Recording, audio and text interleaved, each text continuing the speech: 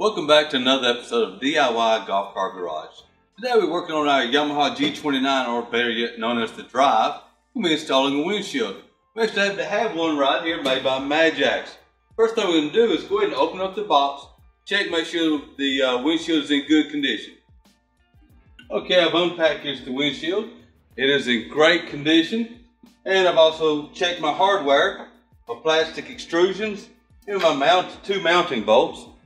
You'll notice the windshield has a plastic covering. This protective covering needs to stay on it until we're absolutely sure everything's just right and we're basically done with the car. So what we want to do first is what they call a dry test fit. We want to make sure the width is just exactly right. Going from bar to bar, this one is great. So we know the width is correct. So next, we want to go ahead and mount our mounting bolts. I'm going to get my wrenches and let's get started doing that. Okay, the first thing we're going to do is go ahead and put our windshield mounting bolt in.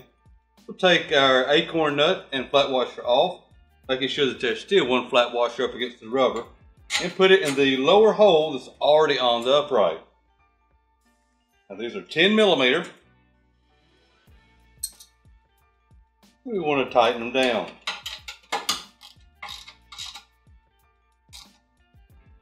All we needed is good and snug. Don't worry about over tightening. We've done this one. Let's go do the same thing to the other side. Okay, before we get this windshield on that car, we need to put the side extrusion pieces on. That's what's actually going to hold it to the car. First thing we need to do is find a nice soft place to lay it down. Now on this, I got the locking blocks facing up. That means the extrusions are going to go on facing down. Need to pull the plastic back. And we want to get this edge here capped onside the windshield. Now we're going to want both sides to be pretty much equal.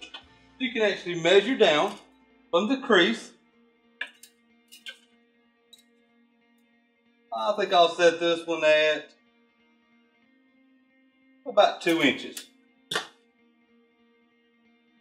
Using a rubber mallet, dead blow, or just any type of hammer, lightly tap it.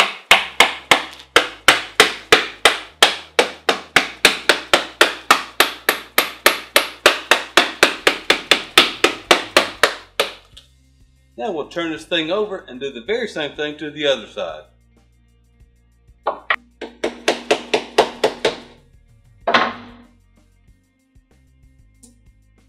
Okay, now let's go ahead and put this thing on the car.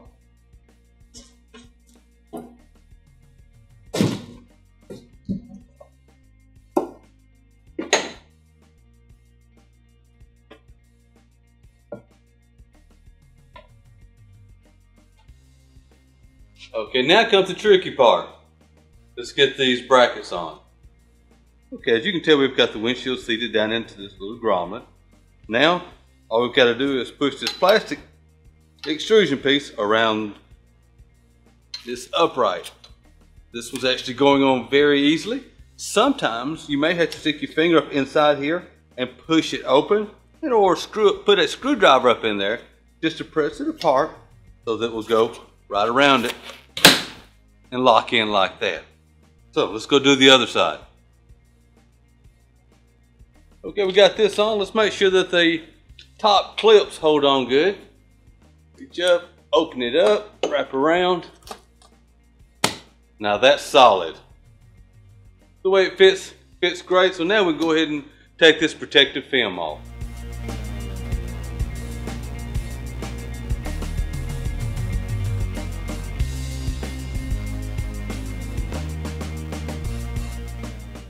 Well, I hope today's episode on how to install a windshield on the Yamaha G29 or the Drive was helpful for you. Don't forget, if you have any questions or comments, leave it down below. Don't forget to subscribe. And once again, thank you for visiting us here at DIY Golf Car Garage.